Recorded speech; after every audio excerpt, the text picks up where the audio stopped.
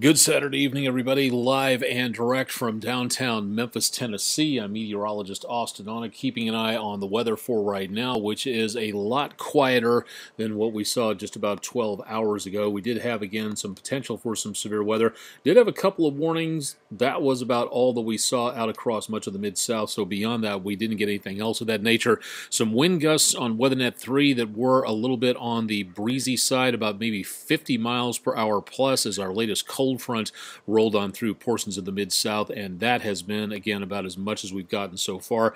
We don't have any other severe weather threat for tonight, so good news on that, but we are going to be seeing, again, the potential for some minor showers in our forecast as we get into and around the area of about right after Thanksgiving. That's going to be about the worst of it all coming our direction there, and beyond that, we just really shouldn't see too much of any other problems out across much of the Mid-South as we go into the course of the next couple of days. We'll talk more about that coming up in just a little bit. If you're with us on Periscope and Twitter, welcome to the show. If you're just tuning in, we just brought in our Facebook crew, so everybody should be joining us on 3 different channels there. If I can figure out how to get this on YouTube, we might try to expand this to a wider audience. We'll see how well that goes coming up in the course of the next couple of days. Might give that a try at some point. But in the meantime, again, not really too much going on. More of our forecast available here at WREG.com/weather. Not too much to show you for this evening in the way of earthquakes in the Mid-South area. We don't usually take a close look at this unless something big happens, but we haven't had a decent-sized earthquake of, say, about 3.0 or larger in the last few weeks, so we have no earthquake information to report to you at this time, which, given our nearness to the New Madrid Fault, is not entirely such a bad thing, so not much to worry about there. Vaught-Hemingway Stadium lit up quite nicely for this evening. A few clouds drifting on through from the Crosby Hall construction cam from the Ole Miss campus, and looking in and around the area of northern Mississippi. Things are much quieter, but it has been a little breezy out there. Got a few people strolling around the area close to the Student Union, which is under construction there, and looking like it's doing pretty well for right now. View from the Baptist DeSoto camera in South Haven. Looks like our camera has frozen once again, but numbers, again, not doing too bad on travel for right now. I-55 and Goodman Road. Good visibility out there, so travelers not seeing too much of a major concern for the time being. Live camera from just outside the News Channel 3 studios, our tower cam downtown West Memphis, Arkansas, the BASF plant there, I-55 travel on the bridge, looking pretty good, and a few hardy souls out on Big River Crossing tonight. A little bit on the brisk side for that, especially if you're not wearing anything in the way of a jacket or gloves. It's a decently chilly evening out across much of the Mid-South. Forgot to mention, if you've never been here before, forecast available in the blue bar here on the screen scrolling on by, so if you can't stick around for the whole forecast, that's cool. We're glad to have you along. Anyway, Bozo Woolfolk, welcome to the show. Likewise, Bryant Hopper, thanks for stopping on by. Glad to have you along for the ride for tonight. Any questions about the forecast from anybody tuning in, drop them into the comment section. Give me your location, and if you got a weather report, let's see that in there as well. Give us an idea as to what the thermometer outside the kitchen window looks like. Hilton East Memphis camera at I-240 in Poplar, looking at the Poplar overpass over there. Train going past on the railroad trestle, and traffic on Park Avenue moving along well, and looking back toward the Quince Avenue overpass off close to the horizon. Everything looks like it's going along pretty well. I believe that's Linfield right there south of the post office at Park Avenue right there, and looking back over to around I-240 and Perkins, everything good visibility out there for tonight after that cold, dry air swept into the Mid-South. If you can't stick around for the whole forecast, here's a teaser as to what things are looking like for right now. Lower 50s into tomorrow, thanks to that colder air sweeping on through.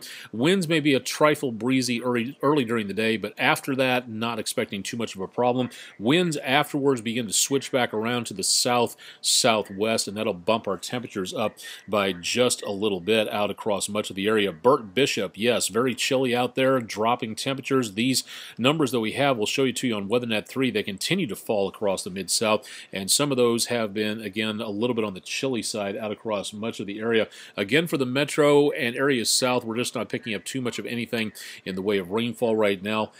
Candy Taylor Baker, the wind is going to be dying down. The rain, we may catch a speckle or two of rainfall, especially if you live over in northeast Mississippi and close close to the Tennessee River. It could be an echo of very light drizzle taking place, but not really seeing too much of any concern out there for rain. Most of the rain is gone back over to the east of us. You can see again the current concern for rainfall anywhere between about Montgomery, Birmingham, Alabama, approaching Atlanta from the west, Knoxville getting a shower, looks like Gatlinburg, Sevierville getting some activity there as well, and then back up into around the Appalachians. Lots of rainfall and some gusty winds going on through there. Now the wind advisory that was in effect for the News Channel 3 viewing area, that is now currently gone. The wind advisory continues for Middle Tennessee and also northern Alabama, and also for a very small portion of northern Mississippi, those counties marked in the blue.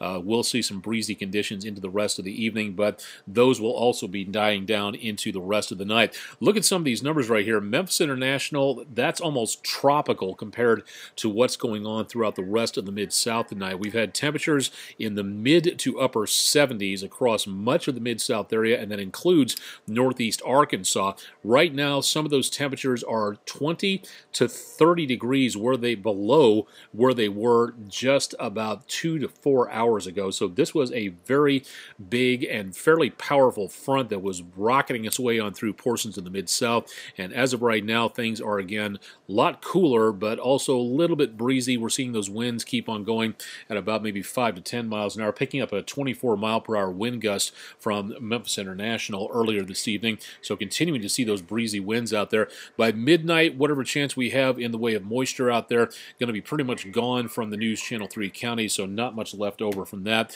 And that's pretty much it for rainfall for the course of the next couple of days at least. Now, tomorrow morning, heading off to church or Sunday school, you're definitely going to need a jacket. Metro area will be looking at temperatures in the lower 40s. Same thing for northern Mississippi, upper 30s as we go throughout the rest of the morning into around the rest of the Mid-South area. By about lunchtime, again, not doing too bad. Peak temperatures of the day will be about 20 to 25 degrees cooler than what they were today. So that's a major temperature shift as that colder air makes its way into the Mid-South area. Maureen Meeks, 52 degrees in Cordova. Thank you very much for that. Crystal Daniel Roberson, cold in Tate County. I can believe that. Temperature dropping.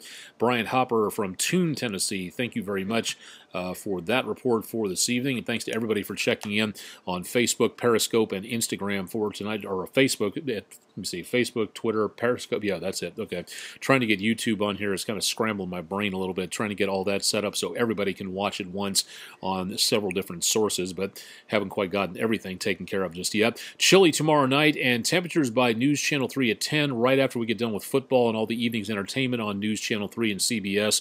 Could be back in the lower 30s by the time we start off Monday morning, and that includes the temperatures into the bus stop time for the kids, so that could be a bit of a problem there. Now, severe weather for tonight. Again, we did have a slight risk category earlier this evening.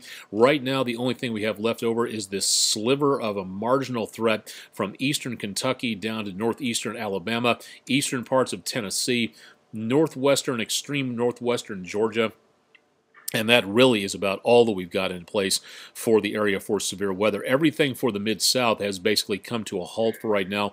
No chance of severe weather being seen throughout the rest of the evening, so definitely good news there. Let's go ahead and skip ahead to the 7 to 10 day forecast. Tomorrow, a little brisk, a little breezy in the morning, not doing too bad, and then fairly clear for the rest of the day. Cool tomorrow, about 10 degrees below normal, 20 degrees at least below where we were today out there. Mid to upper 50s as we head into Monday. Tuesday, about as typically November-ish as you can get for this time of the year, back to around 60 for Tuesday. Brisk, dry, and not exactly breezy, but at least it'll be fairly nice. Dry cold front makes its way into the Mid-South as we go into around the Wednesday area or so, just before Thanksgiving, so we will see temperatures dropping a bit into the mid to upper 40s for Wednesday. Turkey Day, or whatever you're going to have thanks on Thanksgiving, whether it's vegan or otherwise, it's looking very nice out there with temperatures back in the lower 50s. Few clouds, chilly in the morning, temperatures back in the lower 50s by the time everybody sits down to get everything carved up. That looks pretty good. Shopping on Friday, no problem. Temperatures back in the upper 50s, chilly during the day. Next chance of rainfall, that's going to be coming up as we go to around Saturday evening, and it's not that much of a chance. We're looking at about a 10% coverage chance at best, and that's going to be about it. Next weekend, as everybody heads back to wherever they came from. No problems at all. This time of the year, anywhere between the time you get from this area of the year into the calendar, we can have just any point in time, late November, we can get some pretty nasty winter weather coming through. We can get some flash flooding rainfall. We can get some severe weather. Nothing like that happening at this time. So things are looking pretty nice as we go into the next few days. Now, one thing I did want to point out here, and this is kind of interesting as we go into around the course of the next few days, notice the temperature right in, see if I can figure it out right there for Tuesday. This is where it gets interesting. Tuesday of next week after Thanksgiving, there's indications that we may be looking at a very big cool down coming our direction, and that number I've got right there, that lower 40s that you see at this time, that's the optimistic kind of fudging toward the high side of the models. That's what we're looking at for cooler temperatures. There are a lot of computer models out there, and the reason I haven't gone with those is because we are just so far away into the future that it's going to be changing a lot. So this is what I'm more comfortable with putting on there as a temperature for right now. It's a very good possibility that we could see much cooler temperatures than that. So we could be looking at numbers by next Tuesday easily into around maybe the mid to upper 30s for high temperatures. So for those of you who have been wishing and waiting for those cooler temperatures, might just be on the way out into the next several days. So that is something to keep an eye on. Whether it goes up or down in the next 10 days, we'll let you know a little bit more about that.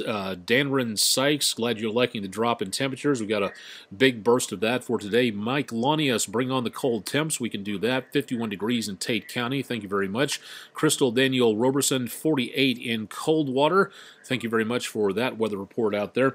Rest of the forecast, not looking too bad. We'll have an update coming up on News Channel 3 at 10. If you can't watch us on TV or get us on the internet, dial us up on Country 92.5 and Oldies 102.3. We'll be glad to have you along for the ride. If there's anything here that we have missed, or there's something on here you would like to see, please let us know. We would love to know more about what you would like to see on here, so you keep coming back for more information. If you'd like to let me know, you can find me at any of these social media networks there, listed over there, scrolling by in the red bar, or you can email me in that blue bar just up a little higher up the screen. You can email me at austin.onek@wreg.com, and we would love to know more about what you would like to see on here. If there's more climate data you want to see, more of the tropics, more satellite pictures, whatever it is, we can't do this without you, so let us know a little bit more about what's going on there. Tammy Gibson, snow coming in time soon for Memphis? No, not at this point in time. Way too early for that. Not early in the sense that we would not see it at this time of the year. If conditions are right,